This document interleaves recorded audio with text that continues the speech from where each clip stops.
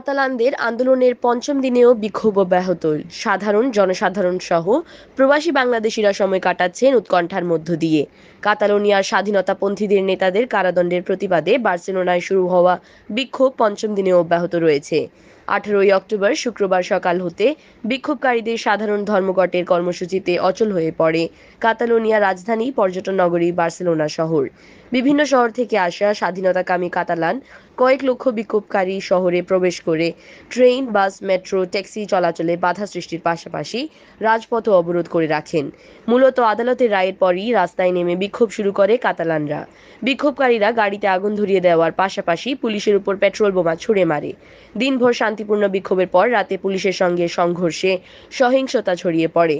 Barcelona ও সেখানকার কয়েকটি শহরে বিক্ষোভের সময় আহত হওয়া 52 জনকে চিকিৎসা দেওয়ার কথা জানিয়েছে জরুরি সেবা বিভাগ।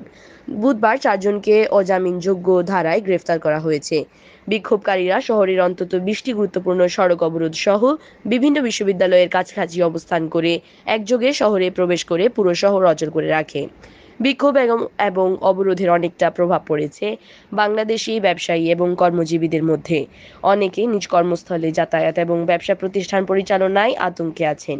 প্রসঙ্গত 2017 সালে কাতালোনিয়ার স্বাধীনতার দাবিতে গণভোট আয়োজনে ভূমিকার জন্য গত সোমবার 14ই অক্টোবর অঞ্চলটির 9 স্বাধীনতাকামী নেতাকে কারাদণ্ড দেয় স্পেনের সুপ্রিম কোর্ট। আদেশে তাদের 9 থেকে 13 বছর পর্যন্ত কারাদণ্ড দেওয়া হয়েছে।